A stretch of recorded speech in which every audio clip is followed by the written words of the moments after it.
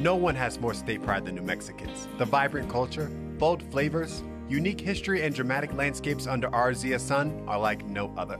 And the people of New Mexico are a rare breed. As diverse as we are, together we breathe life and soul into this high desert land. A land that promises adventure. I'm Michael Newman, and as your host, I'll be taking you with me as I seek out the best the land of enchantment has to offer. New Mexico, it feels like home to me. It feels so true.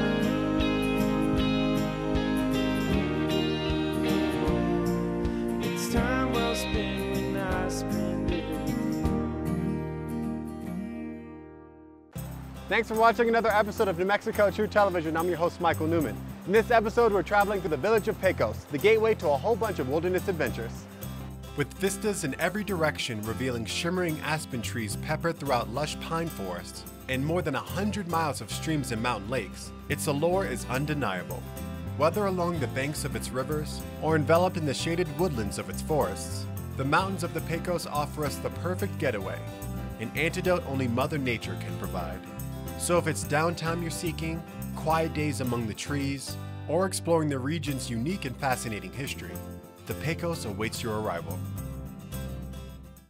An hour northeast of Santa Fe on State Road 63 above Cowles is the Jacks Creek Trailhead. By the time you reach the trailhead, you'll already feel removed from civilization. And on a day like today, where the clouds hover on the treetops, to say you'll feel engulfed in nature's splendor feels like an understatement. You go hiking pretty often? You like going hiking? Oh my, yes I do. I was raised in Los Angeles, a concrete jungle. If somebody would have told me that I'd be living someplace like this, Right. I don't know that I could have believed him. And this is what? Doesn't this kind of feel like paradise to you? Oh, totally. I see some sky. It's trying to peek through. See those aspens starting to change color now. But there's more than aspens in these woods. Deer count just went up to like 8 or 9. They keep on popping out of nowhere and then disappearing. These forests are teeming with wildlife, and we're not even a quarter of a mile into the hike. No, this is a beautiful trail. it is. Right in the aspens now. After descending into the aspen grove, we took some time to slow down the pace and take in some of the minute, magical elements of the forest, which only communicate themselves when you stop to listen. Beyond hiking, Jacks Creek has great campsites known for its meadows for kids to play in. Bring your smartphone for taking photos of this gorgeous scenery, but don't plan on making any calls. You are leaving the grid. And now from the pages of New Mexico Magazine. 25 miles east of Santa Fe on State Road 63 is the Pecos National Historical Park. The lofty adobe ruins rise from a pinon-dotted landscape, hinting to a sprawling center of activity centuries ago, a history Carl Cordova will be sharing with me today. The Pecos Pueblo Indians were here for 1,000 years. The Spanish and Francisco Vasquez de Coronado made his first visit here. Later on, the Spanish missionaries came and built this mission church and lived amongst the Indians. We had events like Stephen Kearny, as he's making his march from Fort Leavenworth to plant the American flag in Santa Fe, came right through this valley and he essentially walked into Santa Fe, was able to claim it for the United States. Later on, the Santa Fe Trail was established, so that really opened up the migration from the east coast of the United States to the west coast and Mexico in the south. It's kind of been a meeting place, in between place for many centuries, it seems like. It is, that's right. You know, we consider this a cultural crossroads. This is on the border between the Plains Indians territory and the Rio Grande Valley Pueblo territory.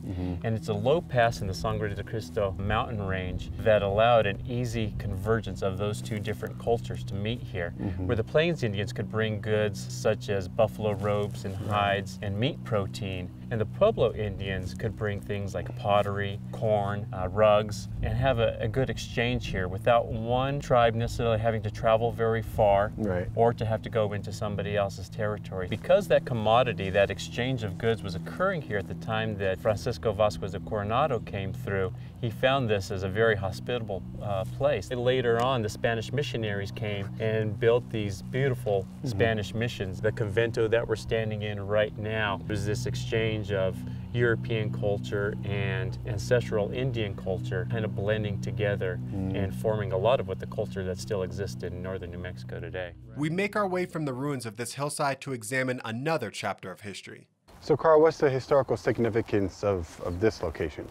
Well, where we're at now is an overlook to the Battle of Glorieta that occurred during the Civil War in the 1860s. So the Confederates were moving north to take over Fort Union. The Union forces knew they could not give up that strategic point, so they met here and a battle for 3 days occurred. And the Confederate forces were actually winning the battle each day, pushing the Union forces back a little bit more each day. However, a local military man by the name of Manuel Chavez, along with John Shivington from the Colorado Volunteers, outflanked the Confederates by moving up over Roe Mesa and dropping down to the supply train of the Confederates down at Johnson's Ranch in Arcañoncito. By burning down all of their materials and their supplies, the Confederates knew that they didn't have the materials to continue to advance to take the big battle at Fort Union. At that decisive point, the Confederate forces retreated all the way back to Texas following the Rio Grande River. That's huge. It's an integral part of the Civil War. Right. It prevented the Confederates from getting the money that they needed in order to continue their advancement and support their war efforts. So the New Mexican Volunteers were like the pivotal point for the Civil War and how it could turn and change. So absolutely. You don't hear that very often. You While we've revisited multiple eras of our nation's history, there's more to come.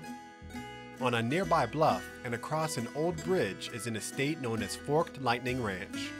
Architect John Galmeen was hired by rodeo producer John Van Osten, aka Tex, to design a ranch house on this land in 1925. Unfortunately, Tex's finances weren't as stellar as his showmanship, and he lost the ranch, ultimately bought by Buddy Fogelson, whose actress wife Greer Garson hosted fabulous parties within its walls. If they could talk, I can only imagine the tales they would tell. Stop by the Kozlowski Stagecoach stop on the property for a photo op. And don't miss the incredible exhibits at the Visitor Center for a deeper look into the site's history. For more great stories like this from New Mexico Magazine, visit newmexico.org. Stay tuned for some time on the river.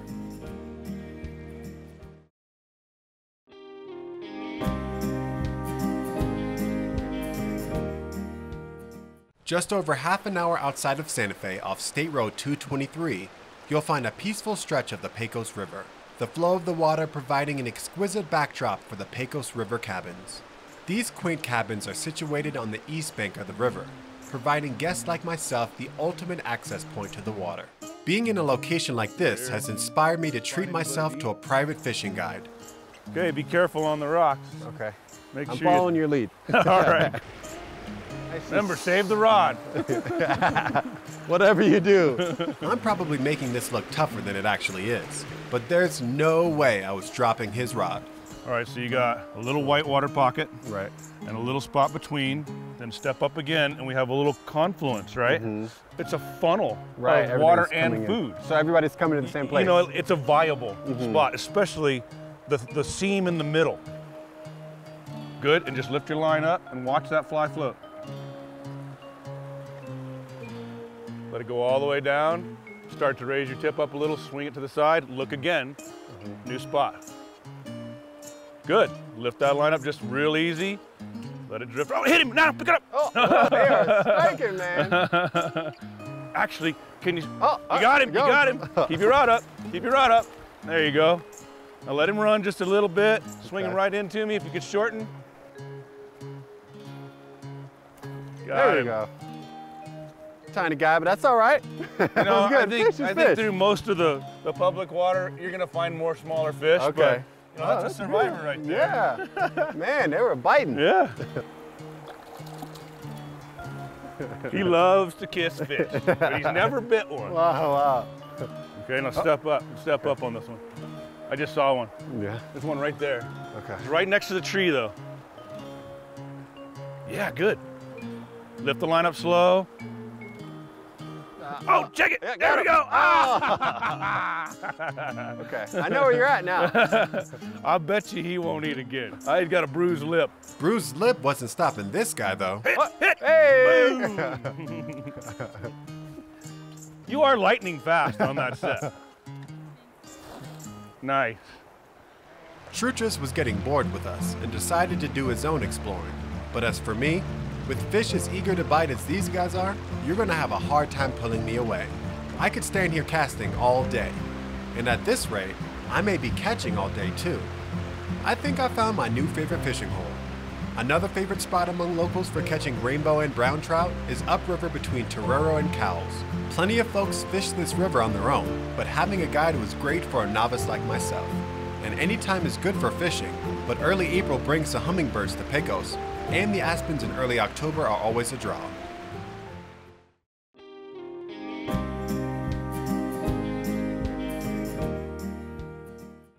Just 48 miles from the plaza in Santa Fe on State Road 63 is the Torero General Store. Going back nearly 70 years, this store along the Pecos River has been the long-standing final stop for campers and fishermen before entering the Pecos wilderness. I popped in to chat with the owner, Huey, and his friend Ed. I know there's a lot of history that went down in this area, in this valley, so can you kind of give me a brief overview of how Pecos became this, this getaway? All of this country for years has been used by different peoples. I mean, we go back to the Pueblo at Pecos, that was a trading center. As it moves on, you get into the days of the mountain men, Kit Carson and all that bunch that trapped and did all the things in here. The railroad goes through Row, Pecos, Glorieta right there. That was the pass, the mining, the timbering, but also tourism. That's what really helped develop a lot of this country. Well, my grandfather came here from Pennsylvania back in 1906, came down to this canyon in 1908, started building a dude ranch. They had a buckboard, which is a horse-drawn buggy, and they'd pick the guests up at the train station in Glorieta. But at that time, when people came to the ranch, they came to stay for weeks and months. Several guest ranches developed in the canyon up here. You had Los Pinos, Mountain View, Tres Lagunas, Irvin's, Valley Ranch, Martin's, which is now Cow Creek Ranch on the other side. But there was a lot of them that lasted. We got 100 years. 100 years still running and doing the same thing, and folks are still coming. Still coming to it and still enjoying the destination. So what role did Torero play in the midst of all that? There was a mine here, a mine that actually opened up access to this country tremendously. They built the road, they built the bridges, which my grandfather hated because he said it ruined his business. The automobile, people didn't come and stay anymore. They wanted an overnighter. I guess when you had to actually work to get here, you stayed here. My dad said the demise of the guest ranch was air conditioning. They could have air conditioning at home. They didn't have to get out of the heat and leave. So then my mom and dad built the original store here in 1943. We started the packing operation of taking people into the wilderness. As folks wanted to get out of town, get back and touch the ground again, So that's what's really neat about the Pecos wilderness, the 300,000 acres of wilderness that's being preserved in its natural state. No power lines, no telephones, even right here at the store. You walk out there right now and turn your damn cell phone on, it ain't gonna work. So that's on purpose. So once you start up this canyon, you're walking back. Right. You're reaching back. There's no doubt about that. You're a world removed when you make it up this far up the canyon. And after all, that's the point. Disconnect to reconnect. Up next, we reach new peaks. Do you need a reason to hit the road? Find out about upcoming events around the state at newmexico.org. My friends and I are meeting up to do an ATV ride on the top of Elk Mountain on Forest Service Road 646 in the heart of the Santa Fe National Forest. In around 15 miles, we'll be reaching the summit, which is over 11,000 feet in elevation. Until then, this little number is going to be doing a lot of climbing for us while we take in the scenery. It's a brisk morning and the skies are crystal clear. And with it being the season for aspens changing, I'm counting on getting in some good views. This will be an old logging road that they used to take here before they made this road. And it was real rocky. Even with a Forest Service road, it's still a bumpy ride. But I'm not complaining. That's the fun of it. And did I mention the views? Wow. We've officially entered the golden stretch of this road, and it's hard not to get distracted by the views off the driver's side. This is certainly an instance why I'm glad I'm the passenger. This is also the first glimpse we've had of how much elevation we've gained. And it's not long before we've risen above the tree line. Woo! An awesome view. Yeah. We're sitting about 11,500 around there, you know.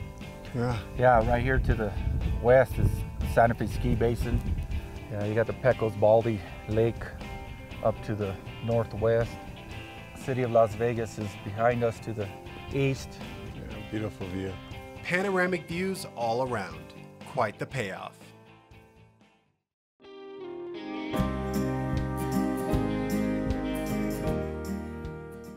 Right on Main Street in Pecos is Casa de Herrera restaurant. For over 30 years, the husband and wife team behind this operation have been cranking out home-style favorites, their reputation for candies and desserts as serious as that of their chili. So Joanne, can you tell me a little bit about the history of this casa?